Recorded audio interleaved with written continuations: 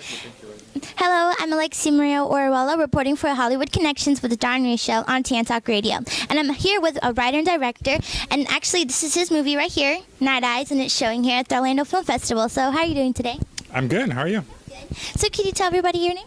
My name is David Cocheret. I'm from the Netherlands, and yeah, I'm here with my movie Night Eyes. Great. So can you tell us a little bit about your movie?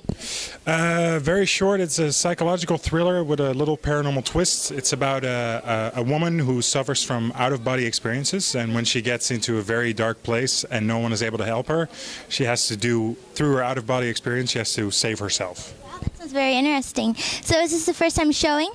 First time showing in Orlando, yes. It's been at other festivals, though. That's great. And what gave you the inspiration to write this film?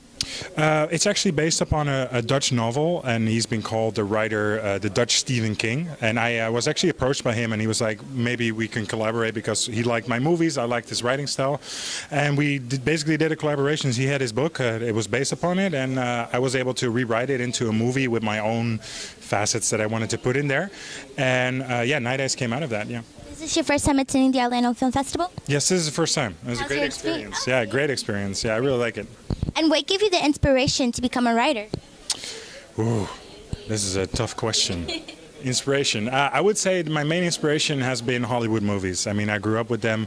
I used to watch them ever since I was a little kid, and I just saw something in it, and I was like, I want to do that myself. I want to tell visual stories to a large audience and wherever in the world, and especially now in Orlando. And what was your most favorite experience while you were on set shooting this movie?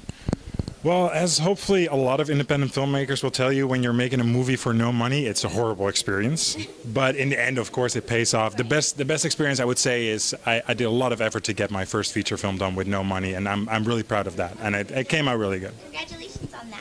And if anybody wanted to see this film that they're not attending the film festival, is there a link for a website, or is it going to be on DVD soon? Can you explain? Yeah, sure. Right now, we just have signed a deal with an online video-on-demand, Gravitas, it's called, and it will be probably on all the major video-on-demand sites from January 2016. For now, you can just go to www.nighteyesthemovie.com. You can see the trailer and see the story behind the movie. Is there any upcoming places that the movie is going to be showing after this? No, not at the moment right now. We did have a theatrical release in Europe, which was really cool. We played in 5 cinemas, and we had some great reviews, so that's cool.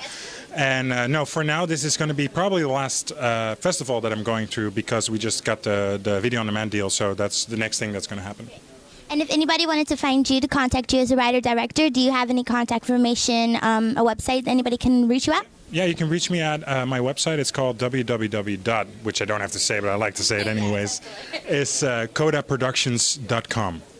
Is there any advice you love to give to inspiring writers, directors, actors, anybody who wants to be in this kind of business industry?